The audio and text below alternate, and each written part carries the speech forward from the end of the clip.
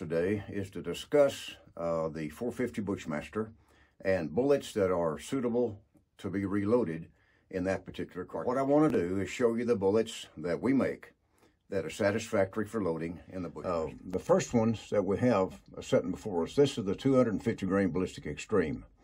This bullet has a 15,000 jacket. It will open well at AR velocities.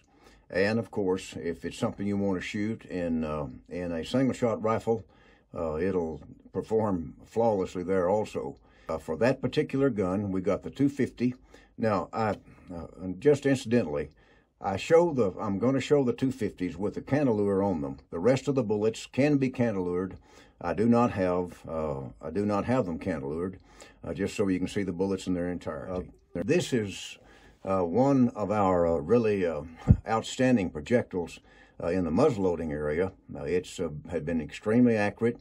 I do not know how it's going to perform in the AR, but I do know that it is satisfactory for reloading in that particular weapon. The third projectile, if you want a heavier one, is the 300 grain ballistic extreme, and according to my Hornady loading manual, all these bullets will shoot and work in the AR. The particular bullet right in front of us, this 300 grainer, has taken almost, well, not all the North American large game, but elk and moose, and it's been an extremely fine deer bullet. When you move to the magazine and the single shot rifles, you move into a different kind of bullet altogether. This is the 270 grain Emax, which has a 15,000 jacket. It is simply the 300 grain ballistic extreme put through a match hunter die, excuse me, which brings it to a 270 grain high BC, very long range bullet. And it's been a fantastic bullet in the Ruger American, and the single shot rifles. Shoots very well. This bullet, my favorite actually, from me and for what I'm doing, is the 275 grain Black Max. It has a 28,000th jacket on it.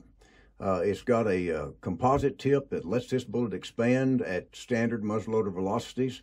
It'll expand at 1,500 feet per second, and it shoots extremely well for me in my Ruger number 1. I'll try to pull back and get a shot of the target the way my rifle shoots. This is a 100-yard 3-shot group with the 275 Black Max. As you can see, the load is 41 grains of H110, and outside to outside, that group measured 4.59. So it does really well for me. And again, in relationship to all these bullets, they can be cantilevered. This is a 275 grain match hunter.